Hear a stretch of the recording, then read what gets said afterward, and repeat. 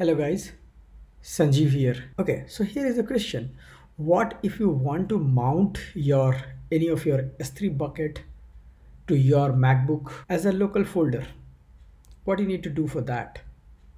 Well, there is a command called s3fs, so that you need to install first and just pass the credentials to s3 password and you just mount it. You mount the s3 bucket to your local bucket. We'll see how to do that. So the first step is you need to install s3fs.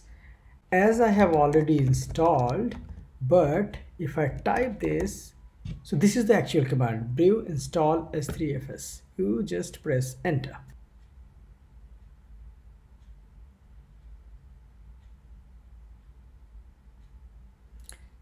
So yes, for me it was already installed. That's why I'm getting s3fs is already installed, but for you it will install fresh one. Now the next step, you need to pass your AWS credentials that you configured in AWS configure, just a one line with your access key and secret key, and pass it to password -s3fs.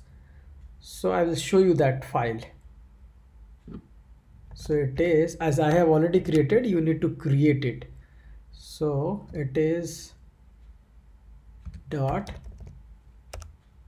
password -s3fs. So this is already created for me. You need to create it for yourself.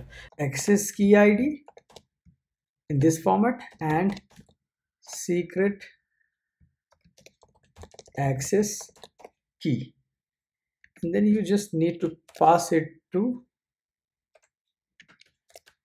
this file. It's a one-line file.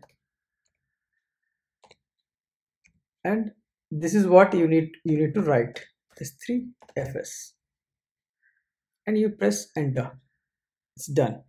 As I have already said this, so I'm not going to write this one, so I'm just exiting out. Now you have installed s3fs, you have put your secret access key and access key ID in password -s3fs, which is required one. Now what this will do is, if you want to mount, now if you're mounting means you are going to use this command s3fs.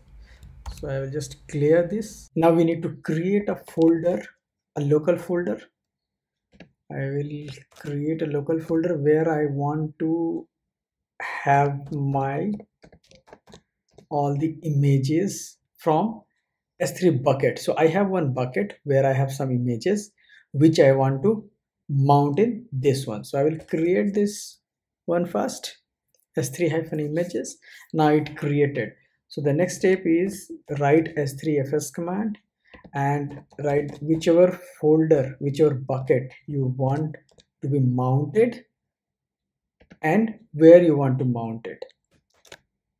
So I want to be mounted at s3-images. So I'm just going to press this. Now if it really got mounted or not, you just type mount, you will see this one, which means it got mounted. Now we will just go to that folder and we'll see if it downloaded all those files or not. So I have 3 files there. It downloaded all these 3 files. What are all these 3 files? So in my s3 bucket, you can see this. So this is the bucket name and these are the files. Now I need to, let's say, unmount it. So you have to go back and then you just need to type umount and the folder name which was actually mounted. So if I just type umount s3 images, it now unmounted it. Can we check that to confirm? You see that folder is not there now, but that folder will still be there in your machine. So what you can do is you can do rm-rf s3 it was, I think, images. Just remove this. So now you are clear. Now you saw I have installed, I have set the password, I mounted into one of our local folder, and then I unmounted it. So I cleared everything.